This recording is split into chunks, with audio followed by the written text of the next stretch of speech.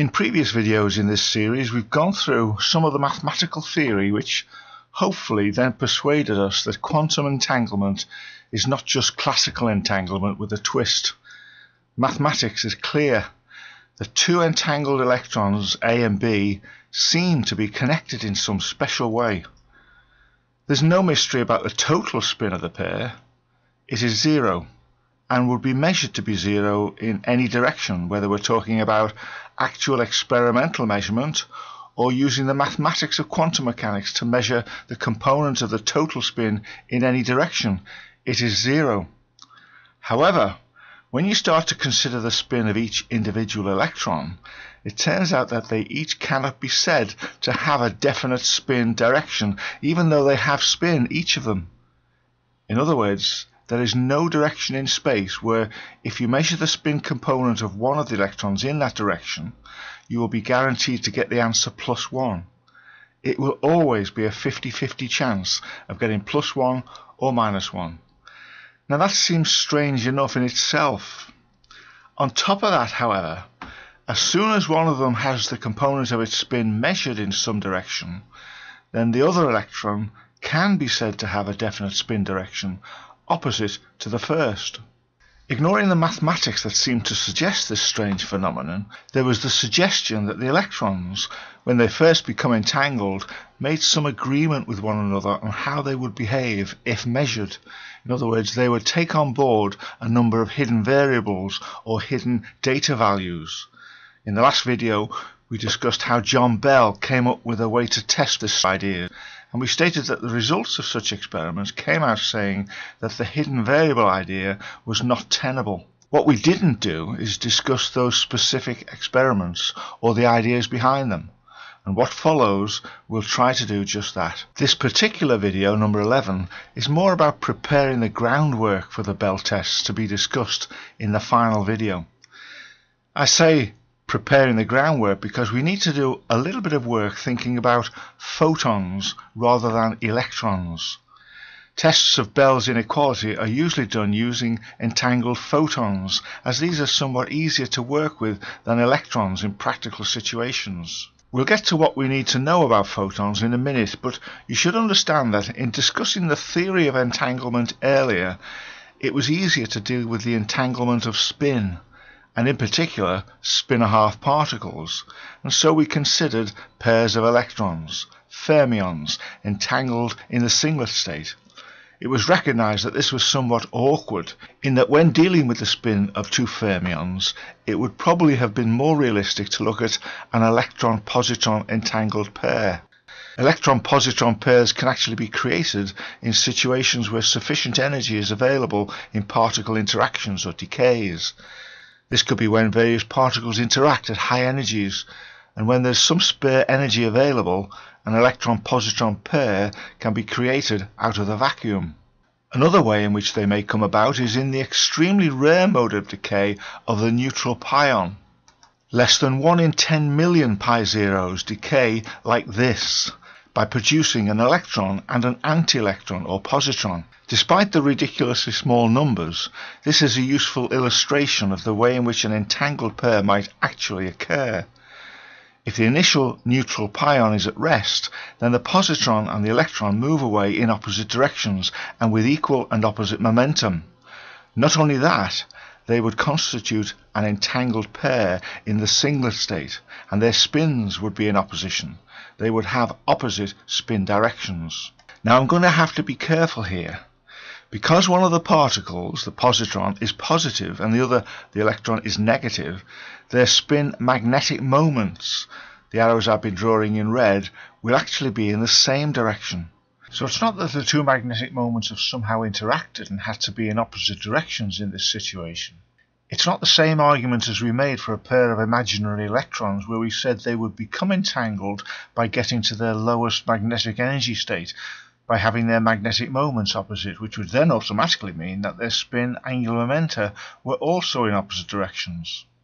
No, here it is the fact that the neutral pion had no spin angular momentum s to start with, and this means that the positron-electron pair must also have a total spin angular momentum of 0.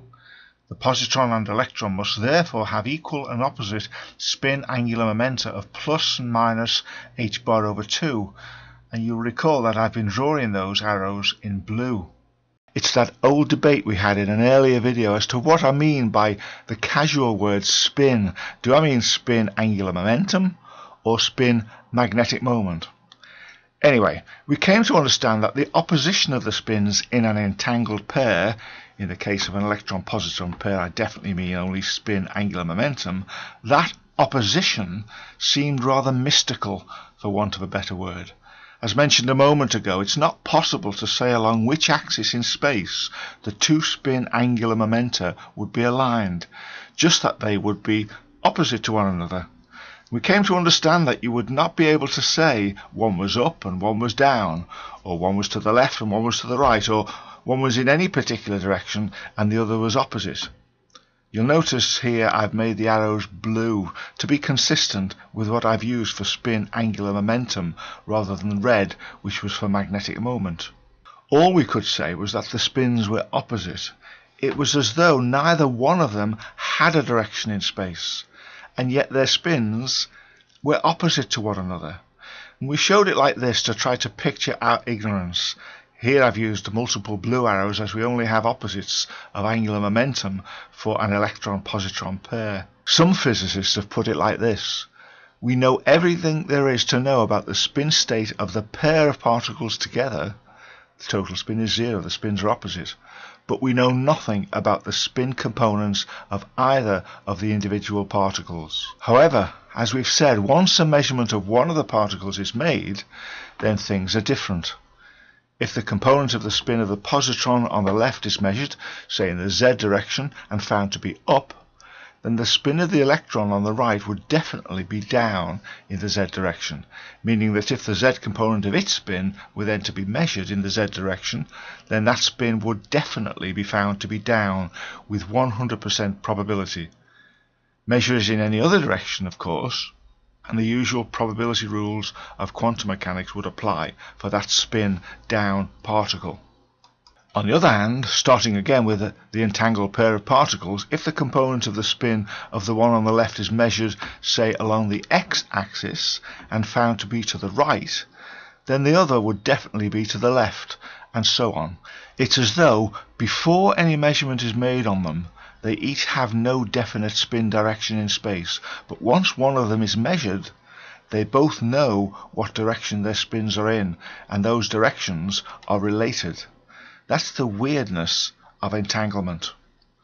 Just to remind you, with an entangled pair of electrons, because the particles are the same type, then that oppositeness applies to the spin magnetic moments as well as to the spin angular momenta of the pair. However, with an entangled positron-electron pair, the oppositeness only applies to the spin angular momentum. The magnetic moments would actually be in the same direction. We had a long, boring discussion of that in an earlier video. Anyway, those conclusions about pairs of fermions, either two electrons or in the more realistic case an electron-positron pair, those conclusions came about from our discussion of quantum mechanics based on experiments, and also on the fact that Bell's inequality was violated by experiment, or at least we said it was violated. We didn't actually discuss an experiment to prove it. We went on to conclude that from the violation of Bell's inequality, it could not be that each fermion somehow knew what answer to give if the components of its spin were measured in any direction. They could not have hidden variables or hidden data encoded within each of them to tell them how to behave. Otherwise, Bell's inequality would not have been violated. The only conclusion possible was that there had to be some kind of weird communication between the particles once one of them had been measured. At least that was the conclusion. What we didn't do, as I say, is show how Bell's inequality could actually be tested by experiment. One of the reasons for that omission was that all our theory had been concerned with fermions, electrons, spin-a-half particles, and experiments on Bell's inequality with fermions would be difficult, to say the least. For example, when we were dealing with electrons early on, we glossed over some of the experimental issues. You may recall, for instance, the issue of measuring the spin component of an electron in a particular direction, and by that I mean the magnetic moment direction now. We had said that to measure the component of an electron's spin in, say, the z direction, you would need to put it in a strong magnetic field in the z direction, and see if the electron gave off a photon. If it did, we could say that the spin magnetic moment had been opposite to the field initially and had flipped to be in the field direction, thus giving off the photon. And so that was our measurement. The spin had been opposite to the field. If, on the other hand, it did not give off a photon when it settled down in a strong magnetic field in the direction of the field, then we could say that the spin magnetic moment had already been in the direction of the field. So that was our measurement. The spin had been in the direction of the magnetic field. Either way, of course, the spin of the electron ends up being in the direction of the magnetic field of the measurer. But that's another matter. We can say that we had measured what it was before we made the measurement.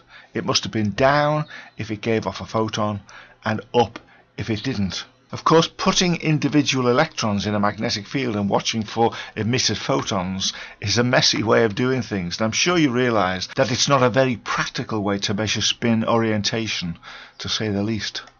In fact, it was so awkward even to discuss it in that way that we imagine having a special device that would measure the component of the spin of the electron in a particular direction. That imaginary device helped us through the theory, without having to worry about the practicalities of measuring the spin component.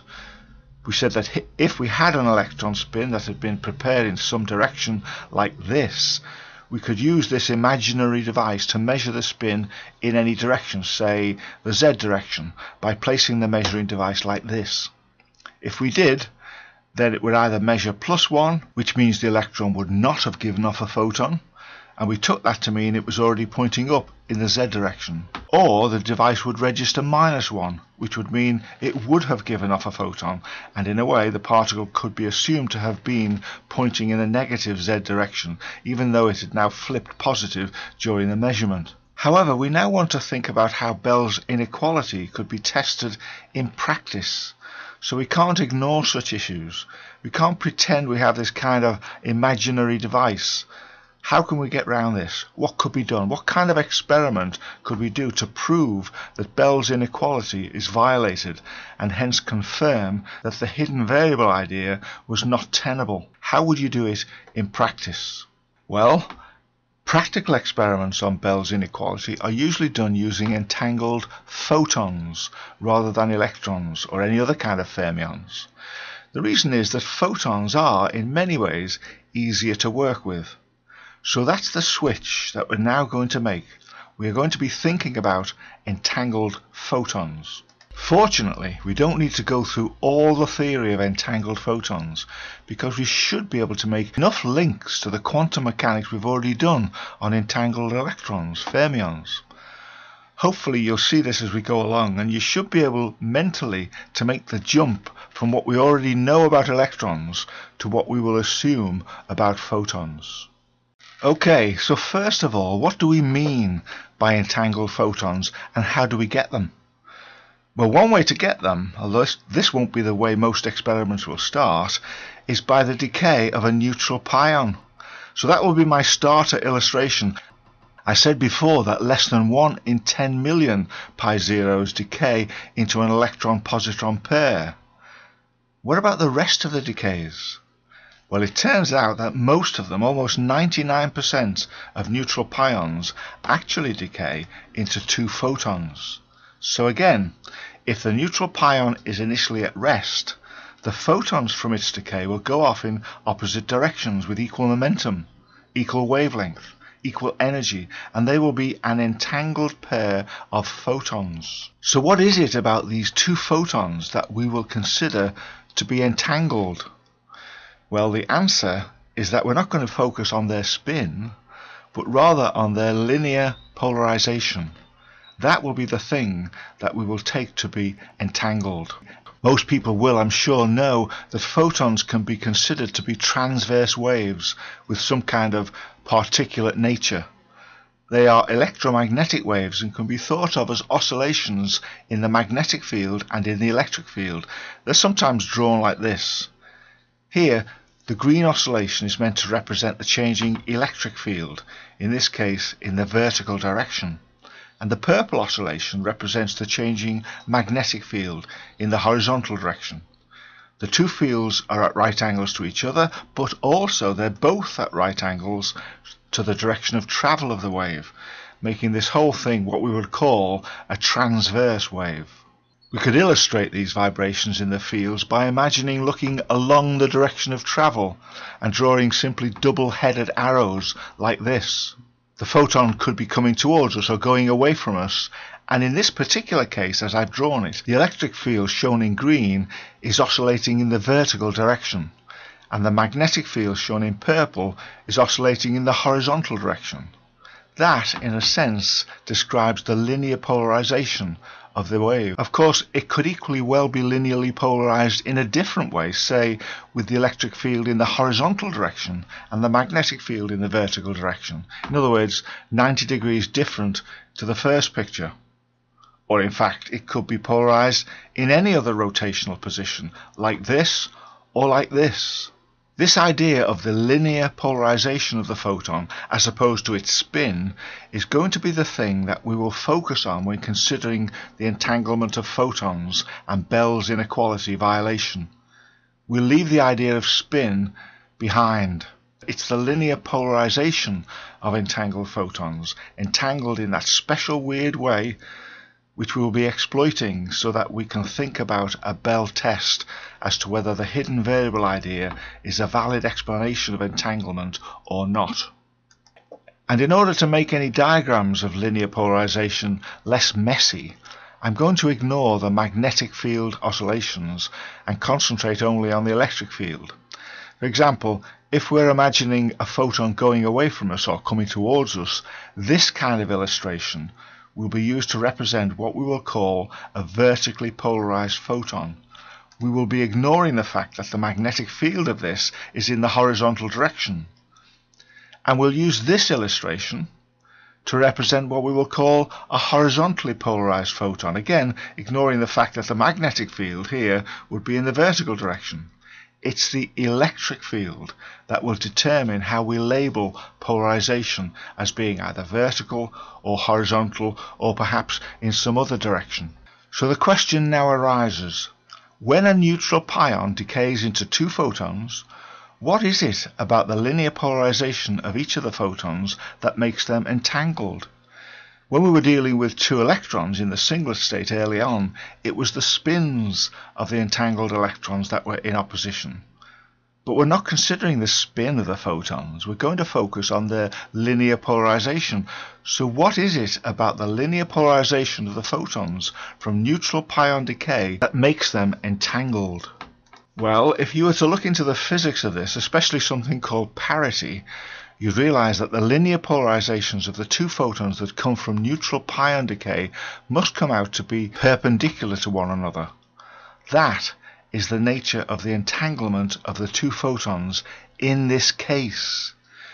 It's important to realize, however, that it is possible in other situations to have entangled photons where their linear polarizations have to be in the same direction as one another. But that's not the case for photons that come from neutral pion decay. More on that later, but for now let's stick with this idea of two photons which have come from the decay of a stationary neutral pion.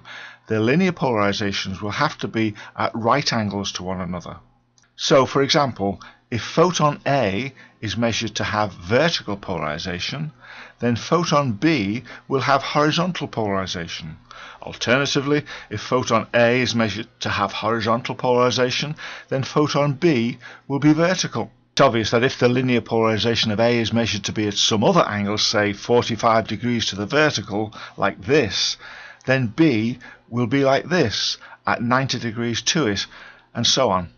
Just like when we were considering two entangled electrons in the singlet state, we said that they must have their spins in opposite directions. in their case at 180 degrees to one another. So here, with entangled photons, at least those from neutral pion decay, they must have their linear polarizations at 90 degrees to one another, in other words at right angles. However, there's more. From what we learned about entangled electrons, you probably realize that the two entangled photons will not themselves have definite orientations while they are entangled. They're definitely at right angles to one another from neutral pion decay, but being entangled, they don't actually have a definite direction in space. And so just as with our electron situation, it may be better to draw two entangled photons that are coming towards us, not like this, or this, or this, but rather like this, with somewhat blurred arrows or multiple direction arrows for their linear polarization. We should also be able to deduce from our earlier discussions with electrons that because these two photons are entangled in this way, that once one of them has its linear polarization measured and found to be in some direction, it's at that point that the polarization direction of the other photon will instantaneously be known. Suppose, for example, that the polarization of A is measured by passing it through a polarizing filter. Let's say we pass it through a horizontal filter, which I'll show as a slightly grayed out sheet of plastic. The red lines here are meant to indicate the fact that in this rotation the filter only lets horizontally polarized light through. So we put it in front of photon A, and let's suppose that it gets through. This tells us that the photon is horizontally polarized, because it went through a horizontal filter. Immediately, however, we also know that B must be vertically polarized if these photons are entangled in that particular way. I did say before that you can have a pair of photons which are entangled in such a way that their polarizations have to be in the same direction.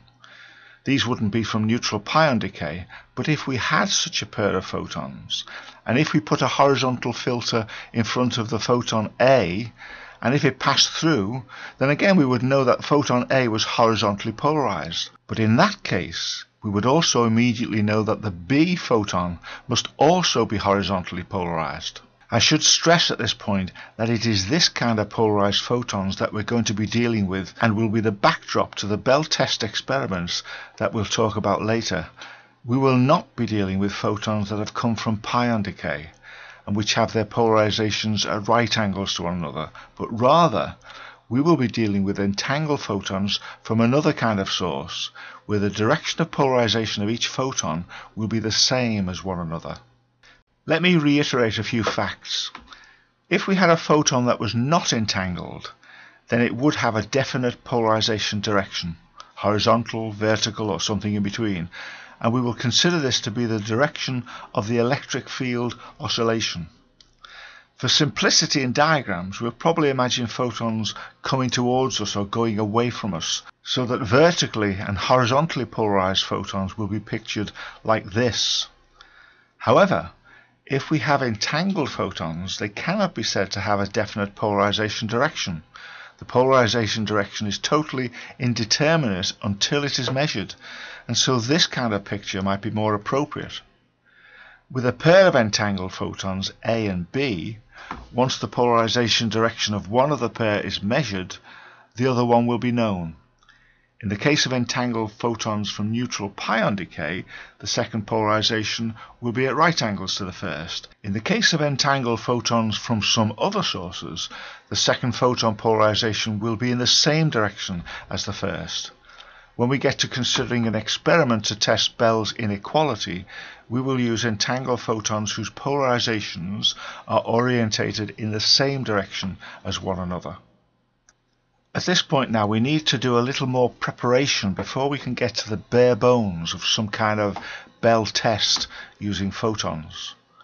The first bit of preparation is to make sure we're familiar with polarization filters and what they do to photons, and to make sure that we understand that quantum mechanics is behind what goes on.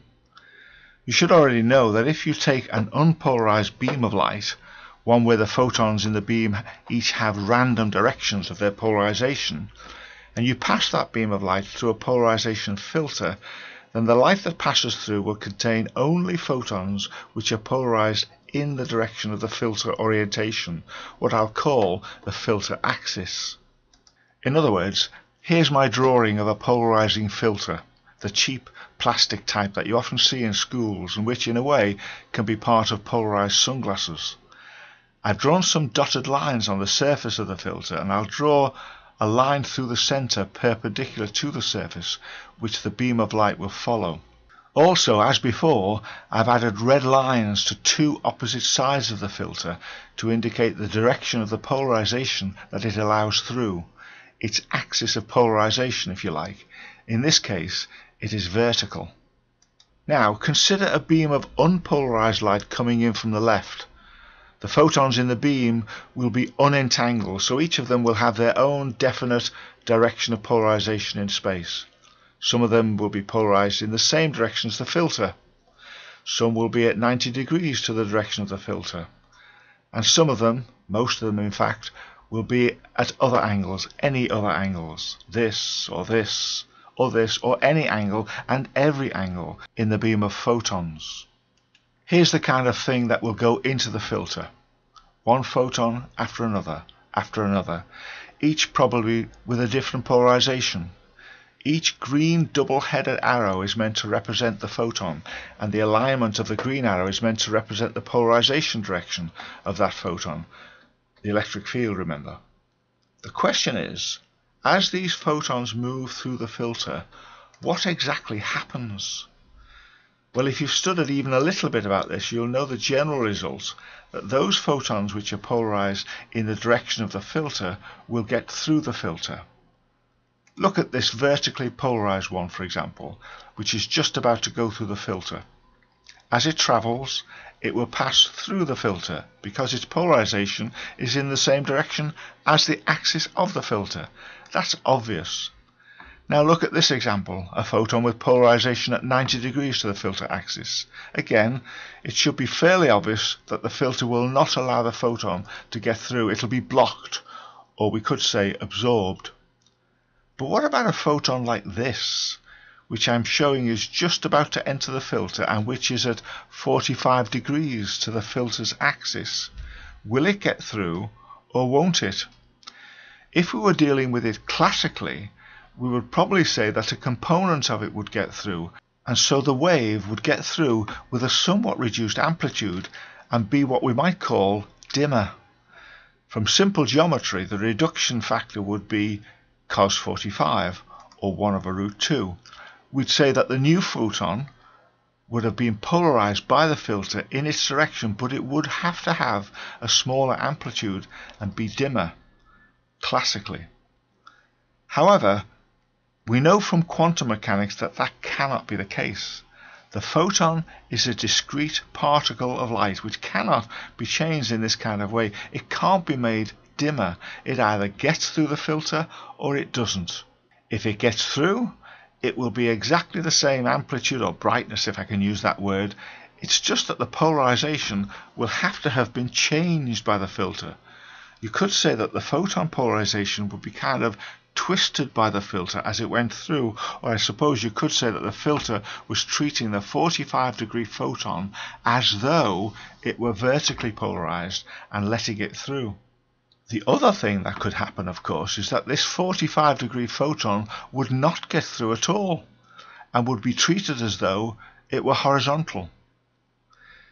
Now, we've discussed this kind of thing before with electrons. The filter here is acting a bit like a measuring device. And just like when we measured the spin of electrons, there was a chance that the spin direction would be changed from what we believed it to have been.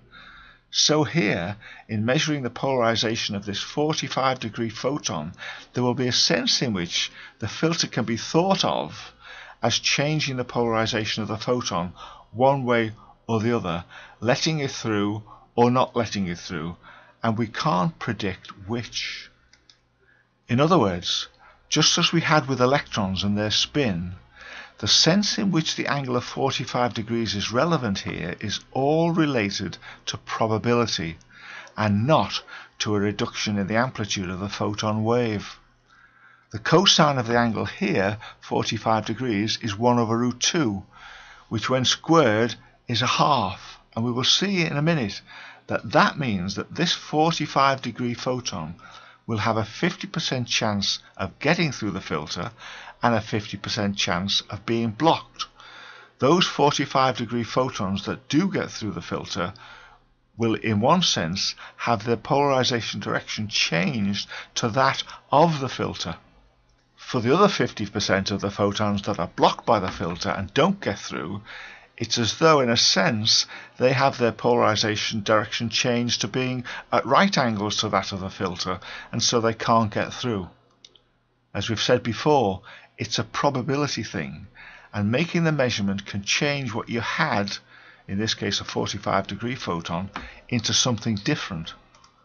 You'll see in a moment that the probability of a photon getting through the filter will be equal to cos squared theta, where theta is the angle between the polarization of the incident photon and the filter. If theta is 0 degrees, then cos squared theta equals 1, and all such photons will definitely get through. If theta is 90 degrees, then cos squared theta equals 0, and all such photons will be blocked. For any other angle between 0 and 90, we can't really predict whether a particular photon will get through or not. We can only say that in all likelihood a certain fraction of similarly polarized photons would get through, and that fraction is equal to cos squared theta. So, back to our randomly polarized beam of photons heading towards the polarization filter, now showing some of the early ones that actually got through.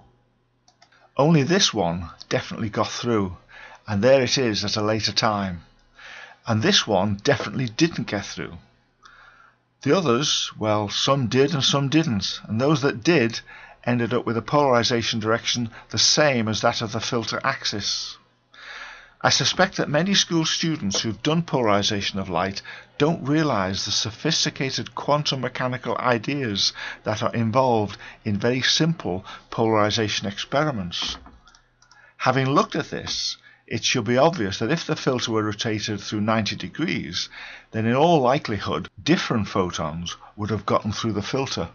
This time the theta in our cos squared theta is obviously the angle between the incident photon polarization and the horizontal, which is the direction of the filter axis in this case. Similarly, of course, the same is true for the filter turned at any angle. Whether a photon gets through or not depends on the angle between the polarization direction of the photon and the direction of the filter axis, and even then it's a probability thing, it's a cos squared theta thing. That whole idea helps to explain some simple experimental results which must seem baffling to those without any quantum mechanics. Here's one such typical experiment of the kind I mean. Take a polarization filter and place it in front of a luminous white surface. It will look somewhat off-white, and most students who learn about this easily accept that this is mainly from the fact that unpolarized light from the white surface has become polarized and some intensity has been lost.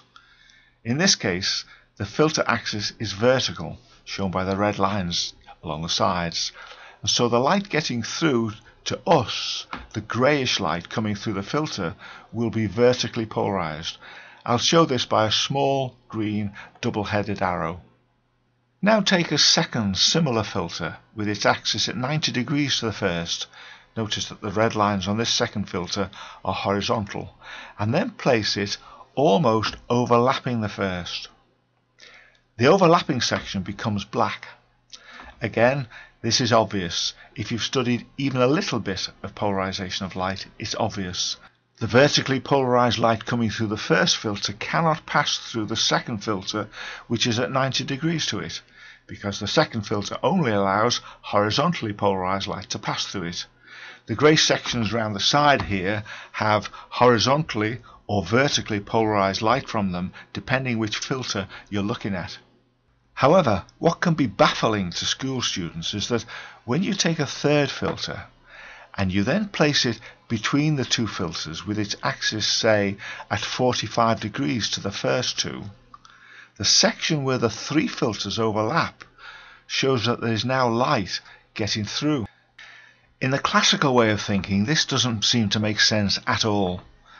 In classical logic, if the first filter at the back only gives vertically polarized light, and the second filter at the very front blocks vertically polarized light, then surely, wherever they overlap, no light should get through, regardless of any third filter in the middle.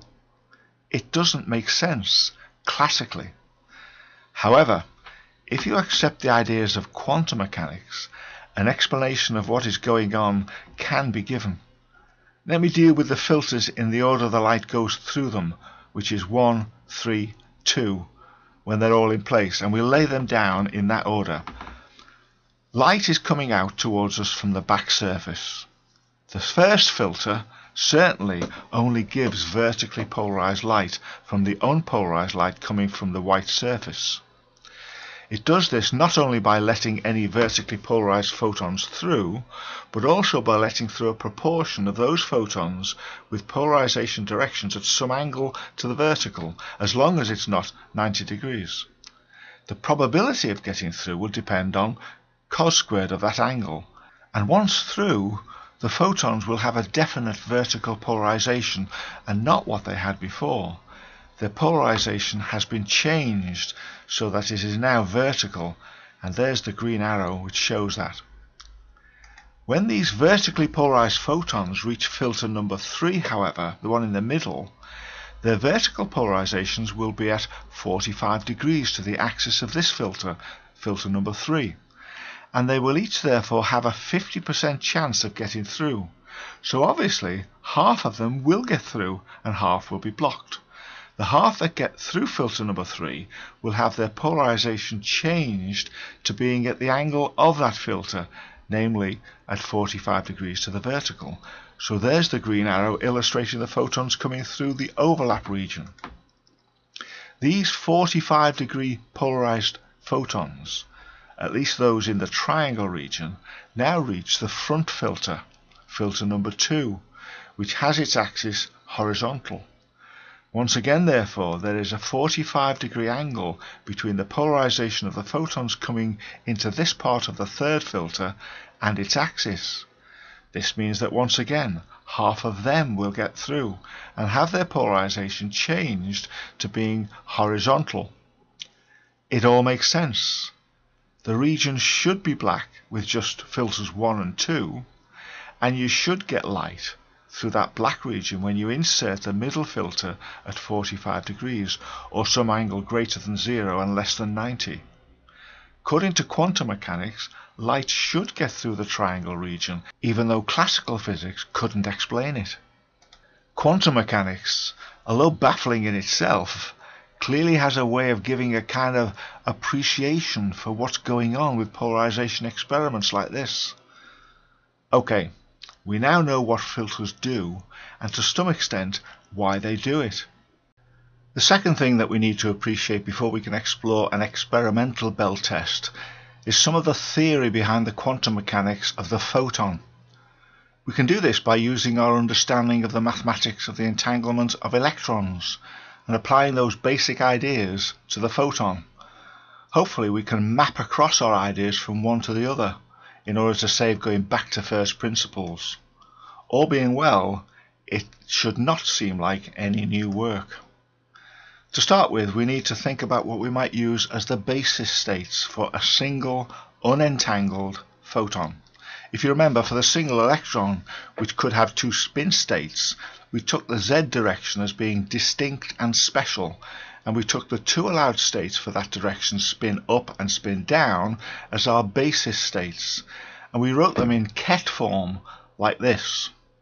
These states had to be independent of one another, if you like, at right angles in Hilbert space, or rather orthogonal in Hilbert space. We could have started with another direction. We could have started with the x direction with the right and left as the basis states, or the in and out of the y direction as the basis states. It wouldn't have really mattered. Each pair would have been orthogonal and a good starting point. But we chose to go with up and down, and we found that we could actually make all the other states, right, left, in, out, whatever, out of the up and down basis states, what we called the z basis. Well, The two basis states, the two independent states for the photon, are obviously the two polarizations which are at right angles to one another, and although we could take any two perpendicular directions around the direction of travel, the two most obvious ones are the vertical and horizontal directions, which we have tended to draw like this. These basis states of vertical and horizontal could therefore be written as kets, like this, V and H, obviously standing for vertical and horizontal.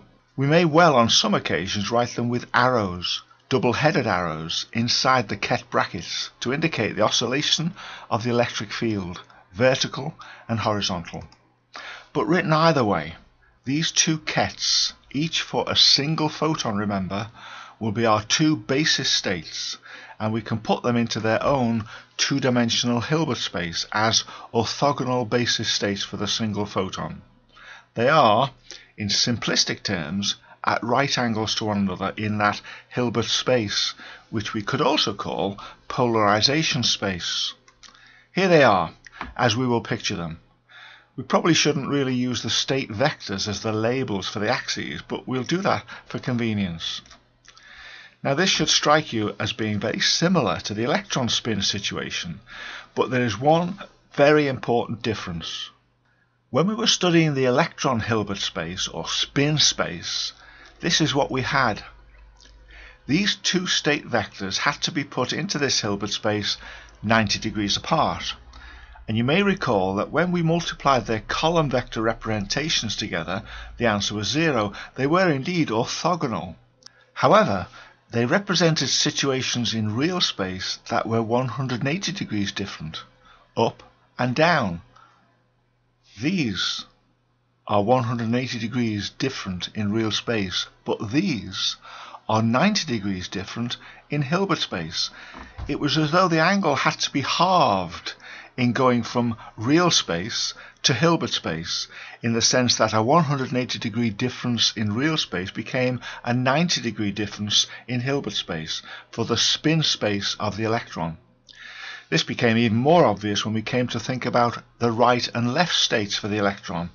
In real space, right and left are each 90 degrees from up and down, but of course in Hilbert space they had to be 45 degrees from the up state and 45 degrees from the down state, and we put them into our Hilbert space like this. And that idea continued in our discussion of the quantum mechanics of what was going on, in that when we were thinking about the spin magnetic moment of an electron being at some angle, say theta to the z-axis in real space, we had to work with theta over 2 as the angle between the up and down states in Hilbert space. This, you may recall, gave us things like cos squared theta over 2 and the like in some formulae as we took components in Hilbert space. For example, if we had an electron spin magnetic moment at an angle of 45 degrees to the z-axis in real space, we found that the state vector for that electron had to have a little bit of up and a little bit of down, and the formula involved the cosine and sine of 22.5 degrees.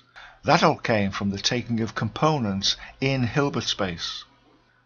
We had the state with spin at 45 degrees to the z-axis equal to cos 22.5 of our up basis state plus sine 22.5 times our down basis state. And this gave 0.924 times the up state plus 0.383 times the down state. And if you remember, because the square of these are the probabilities of measuring the component of spin to be up or down in the z direction, we obtained an 85% probability of measuring the component of this 45 degree spin as being up in the z direction and a 15% probability of it being down. The 85-15 split kept cropping up for spin-a-half particles whenever 45 degrees was involved in real space, and all because we had to halve the angle for combining things in Hilbert space. Now, contrast that with what we have here in the case of photons and their polarization. Here is our new Hilbert space for photons, with the vertical and horizontal basis states drawn at 90 degrees to one another. But the directions of polarization of our two states in real space are also 90 degrees to one another, vertical and horizontal. This means that there will not be any need to halve angles as there was for electrons. For example, if we had a photon with a polarization at 45 degrees to the z-axis, I'll draw it as a double-headed arrow in the real space diagram, it will be a state in Hilbert space also at 45 degrees between the vertical and horizontal states v and h.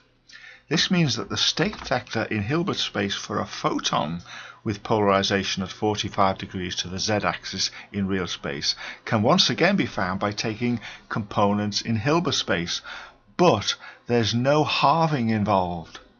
The state for this 45 degree polarization would be given in terms of v and h as cos 45 of v plus sine 45 times h, and this gives 0.707 times the v basis state plus 0.707 times the horizontal basis state, where 1 over root 2 has been written as 0.707. Also, from the quantum mechanics that we know about, the squares of these are the probabilities of measuring the polarization to be vertical or horizontal. 0.707 squared is a half, which means that there is a 50% chance of the polarization being measured as vertical and a 50% chance of it being horizontal. That should make perfect sense from what we've just discussed about polarization and filters. Namely, if you had a photon with polarization of 45 degrees to the vertical and you passed it through a polarization filter set to the vertical so that it would only allow vertically polarized light through, then there would be a 50% chance of that photon passing through and a 50% chance of it being blocked. Similarly, if you had the filter set at the horizontal so that it would only allow horizontally polarized light through, then there would also be a 50% chance of a 45 degree photon getting through. So, having decided on our two orthogonal basis states, we could write them as column vectors if we wanted, such as 1, 0 and 0, 1, where obviously the top entry stands for vertical polarization and the bottom for horizontal. This one represents all vertical and no horizontal, and this represents no vertical and all horizontal. We could then invent operators to measure the polarization in certain directions. However, none of this should be necessary. With a little faith, we should be able to skip all that mathematics and use what we did for electrons as a model. Two states, 1, 0, 0, 1. We've done all the mathematics for electrons, so we're going to map across the quantum mechanics of all that to photons, remembering that we don't need to halve the angles. Okay, so we now have the basis states that we can use for a single photon, an unentangled photon. What we now need, of course, is a set of basis states for two photons at the same time, never mind whether they are entangled or not just yet. What we do is to follow the exact same procedure that we did for electrons in an earlier video, number 8. We will call the two photons photon A and photon B, and they will each have their own separate two-dimensional Hilbert space, where we label the kets VA, HA and VB, HB. We said in that earlier video that mathematically the way to bring these two spaces together is to find what is called the tensor product of them, and we used a simple picture to represent the multiplication of one two-dimensional space by another. There's photon A with its two states, vertical for A, horizontal for A, and there's photon B with its two states, vertical for B and horizontal for B. We suggested that there would need to be 4 permutations of these in a kind of cross-tabulation. And so we take these 4 permutations to represent the 4 basis vectors for our two photons considered together. Effectively, each of these is one of the 4 dimensions of the new Hilbert space for two photons. This label will denote the state of the two photons where A is vertical and B is vertical. This label will denote the state where A is vertical and B is horizontal. This one where A is horizontal and B is vertical. Of course, finally, where A is horizontal and B is horizontal. So, similar to before, I will use this notation for the four basis states of the four-dimensional Hilbert space of two photons A and B, where I've used the four new ket brackets. Also, once again, even though the first entry in each ket will always denote photon A and the second photon B, I shall from now on colour the state for photon A amber and that for photon B in blue. These then are the four basis states that make up the four-dimensional Hilbert space of two photons, and just as with electrons, we will assume two things about these states. Firstly, each one of the four states is normalized. In vector terms, that's like having a unit length, so the inner product of one with itself is unity. Secondly, we will assume these states are each orthogonal to one another, so that the inner product of one of the states with any other of the three must be zero. So we now have the four symbols, or kets, for our four basis states which represent the polarization state of two photons considered together. Just as with electrons, we could now consider some kind of general state of the two photons, not necessarily entangled, where one of the photons is polarized in some general direction and the other is polarized in some other direction.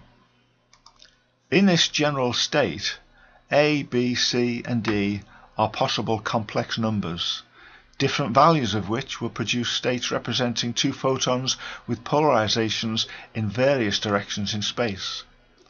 However, we don't really need any of this right now. I simply wanted to show it you for completeness. What we really need is the expression for the entangled state of two photons using this set of four basis states. And if you remember, in discussing electrons, the entangled state of two electrons in what we call the singlet state had the state vector written like this. It was a simple mixture of the up-down and down-up basis states, normalized by having a 1 over root 2 as the coefficient of each basis vector. It was also possible to show from the mathematics that this expression is identical to right left minus left right in the bracket, or in out minus out in, or indeed any pair of opposite direction spins, because the spin of the electrons, while entangled, could not be said to have any specific direction in space, just that the spins were opposite. The up-down minus down-up was as good a way as any to write it, especially as Z was our preferred direction. So that was the entangled state for the electron spins that were opposite, the singlet state. You may also recall that a pair of electrons could be entangled with their spins in the same direction, and this was called the triplet state. The state vector for the zero component of the total spin in the triplet state was given by this. The only difference here is the presence of a positive rather than a negative sign in the bracket.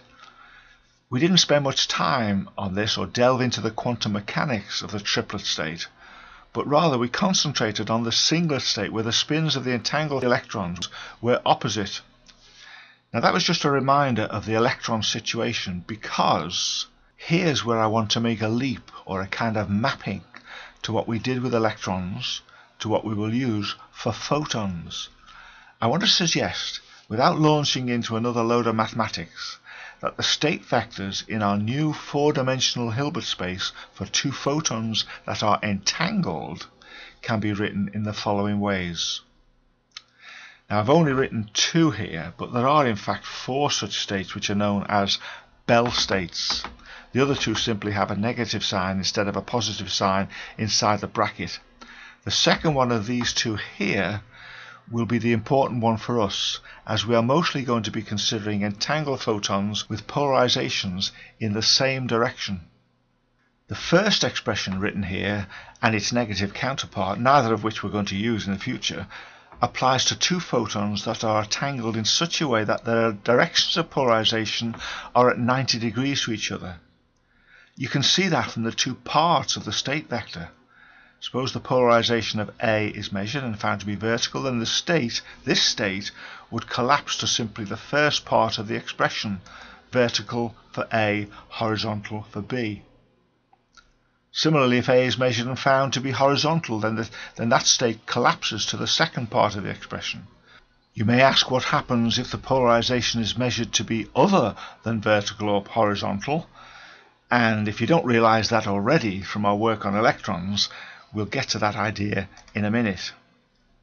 The second of these expressions, and its negative counterpart, applies to two entangled photons where their directions of polarization are in the same direction, and this is going to be the type of entangled photons that we will be dealing with in our Bell test discussion later. The same kind of argument applies, however, that if A is measured vertical, collapse takes place, and B must also be vertical, and so on. I could also have written the states with more visual labels in the kets. For example, the positive sign perpendicular entangled state could have been written with vertical arrows for V and horizontal arrows for H. Remember, what goes inside the ket is only a kind of label. Similarly, the positive sign parallel entangled state, where both photons must have the same polarization, could have been written like this. However, adding arrows like this, and even using V and H, can be deceptive if you're not careful. You must keep aware of the fact that none of this implies that the photons represented by this state are necessarily vertically or horizontally polarized, and this gets to the question I posed a moment ago. Let me focus on the entangled state that we are going to be interested in, the one we will use in our Bell test experiment later. This is the one where the polarizations of the two entangled photons must be in the same direction. Remember that this entangled state can be written in any number of ways as long as the polarizations of A and B are in the same direction. For example, these three representations and a myriad of others could all be shown mathematically to be identical to one another. The first way of writing the parallel state means that we can say, suppose the polarization of A is measured and found to be vertical, then this part of the state is the relevant bit, and the state collapses to simply this one part of the expression, and the polarization of B must be vertical also. On the other hand, if the polarization direction of A is measured and found to be horizontal, then this part of the state is the relevant bit, and the state collapses to this part of the expression, and the polarization of photon B must also be horizontal. But this vertical and horizontal pairing within the state isn't really a fixed part of the state. The second expression is mathematically exactly the same as the first one. This represents the same state. This means that if a filter is used on photon A and the filter is in this direction, and if the photon gets through, then the polarization of A is in this direction. The state collapses to this, and photon B also has polarization in this direction. On the other hand, if photon A does not get through the first measurement, it means that its polarization must be perpendicular to the filter, and it must be this. The state collapses to this, and photon B must also have its polarization in this direction. I'm sure you realize that there are an infinite number of ways of writing this same state, and literally you can play around with the mathematics, substituting one thing into another and move from one way of writing the state to another. This means that however you position the filter for the measurement of photon A, the state will collapse after measurement so that photon B has exactly the same direction of polarization as A. There is no definite direction of the polarization of the photons when they're in an entangled state. All we can say is that in this state the two photon polarizations are parallel to one another in terms of their polarization. There's obviously no best way to write the state, so we pick one and use the vertical-horizontal system with V and H in the kets. The presence of the V's and H's in our entangled state is a bit like having up and down in the states for entangled electrons, when the measured spin of the electrons might be anything but up or down. Anyway, armed with all this background knowledge about the entanglement of photons, we are now in a position to discuss and hopefully make sense of the kind of Bell test that can be done in practice using entangled photons.